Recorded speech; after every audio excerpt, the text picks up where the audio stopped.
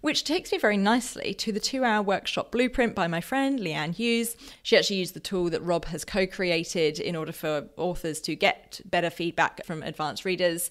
So the book itself is going to, when it is released, is going to take you from zero to hero on how to design and run short workshops, particularly if you're not necessarily a facilitator or a learning person, but you have to run some kind of workshop, and particularly if you've not really done that before or aren't super practiced, or you've done it before and it didn't go so well.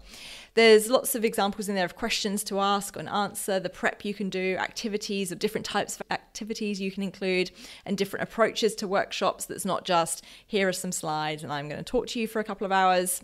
And things that you can think about in terms of making your workshop, the session you're running, really pop and be really memorable. There's some really practical things in there that I wish I had known before I was a learning person or when I was early on in my workshop running days. So loads of really good stuff in there, and loads of things I was like, oh yeah, I hadn't heard that piece of advice for ages. Something I need to maybe bring back into my own things as well, even as someone who's fairly experienced in workshop running. Super practical, pretty fun, and it's got Leanne's style and humour and lightness and all the rest baked into it too, which obviously I enjoyed because I really like Leanne. So there's a plus there too.